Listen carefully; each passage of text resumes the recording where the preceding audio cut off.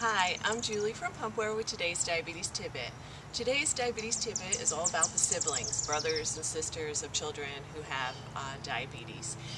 Nikki has two brothers, and when she was diagnosed, I remember feeling that, my time was really stretched between trying to make sure that, she had everything she needed, which, was overwhelming, took up a lot of time, and it was just really a struggle for us to make sure that our boys were not feeling left out and, feeling that attention, they weren't getting as much attention as they normally would.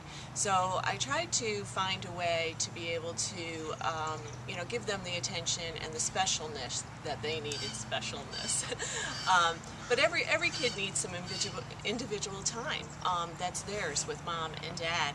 And when you have a child with diabetes, the focus, a lot of time and the attention, as it should be, is on the child with the diabetes. But we have to remember that, if they have brothers and sisters, those kids are there and, they feel that. And it was important to us, as I'm sure it's important to you, is to make sure that your siblings, feel included.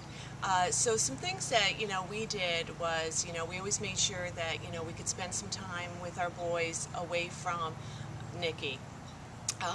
And that was individual to them. So the one tip that really helped us with this was that I had a date night with each of my sons, and we started out as once a month, but it got down to like every 2 weeks, once a week, whatever it takes.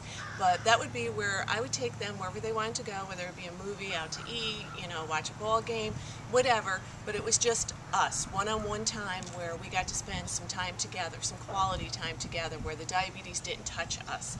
And it was a really great time in our lives, and to this day I still do date nights with my boys. So that's our Diabetes Tidbit for today. I'm Julie at Pumpware.